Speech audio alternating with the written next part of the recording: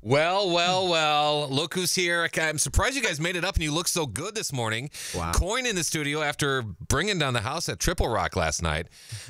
We tried to stay up super duper late, but we wake up at 3 in the morning, so we were just watching all the love on social media, and you have a lot of fans here. Wow. Yeah. It was special last night for sure. What did you guys do after the show last night? Did you get into trouble last night? I went to a bowling alley called Memory Lane. Oh, I love memory lanes. Oh, I've done some things I'm not proud of at Memory Lanes. I watched a punk show there. Yeah. Wow. I went to sleep, so. Did you? Yeah. You guys on a bus or did you have a hotel? We had a hotel last night, yeah. Okay. Like one of the cool ones downtown and stuff? It was like it was right across the street from the venue, actually. Or not right across. It was pretty close, though. Nice. Yeah. So there's a huge outbreak of the measles right across the street from the venue. Oh, good. Just want to make sure you guys have been vaccinated. Yeah, I think I'm up to date. And you think I'm kidding? It's like the largest outbreak that there's like been around in Minnesota for the last 20 years. That's good. Yeah. So just make sure you check yourself when you like shower and stuff, those red bumps and whatnot. Yeah. Yeah. This just got a turn for very serious. Yeah, this went from a very fun, lighthearted interview to like, God, do I know my doctor's number off the top of my head? Yeah. I don't want you guys to die. We go way back from even the snow show back in December, and we're such huge fans. How has your life changed now that you have like a number or a top 10 hit? I wish I could say it's like night and day or something, but you know, we're still here talking to you guys. That's a good point. Can't be that great then. Yeah. You're not making it rain. You're not driving Teslas all over the place. Yeah, we still Uber like everybody else. I own like 5 Teslas now. Do you? Dang, dude, that's sick. You guys are touring like crazy now. It seems like a show almost like every night or every 2 nights. Do you guys ever wake up in the morning and just like open your eyes like, what city and where the hell am I again? Where are we right now?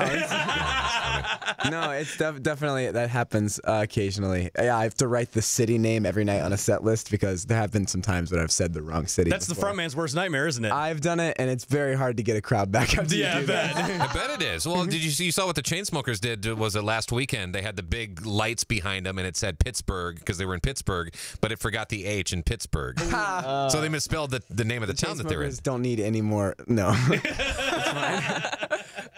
Oopsies. Do you guys like having, your headline show with all your people, or do you like to surprise some of those people that are maybe a little unfamiliar with your sound? I think it's a little combination of both because, especially with you guys helping us with radio, a lot of supporters only come, or listeners and people come to the show may only know one song, just given, they've heard it on the radio or whatever. So which song would you say they know? Yeah, Talk too much? Maybe. Yeah.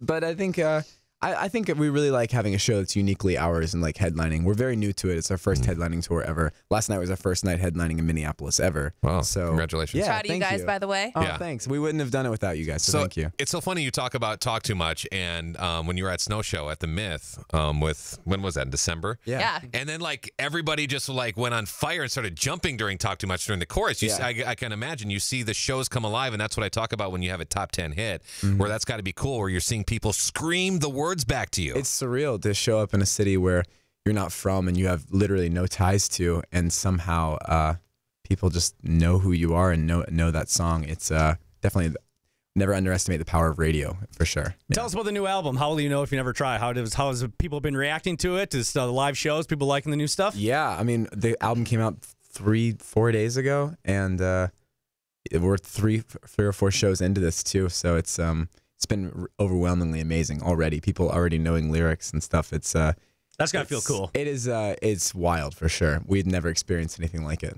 Yeah. What would you say is your next milestone or goal for the band? Well, that's a good question. Stop having to Uber? Yeah.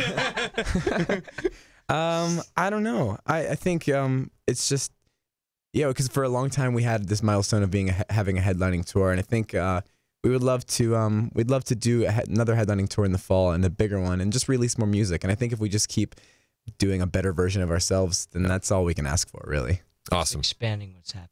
Yeah. Yeah. Truly. That's really cool. We're huge fans. Chase, Ryan, Joe, Zachary from Coin. Talk Too Much. Obviously, the song we love playing here on the alternative channel at 96.3. Best of luck. Thank you so much for having us. See you soon, please. Yeah. Yeah, don't forget us about in the fall. You guys better come back. No, I won't. No. Okay, good. There was a slight reference to you guys. Yeah. I got you guys. Thank you guys.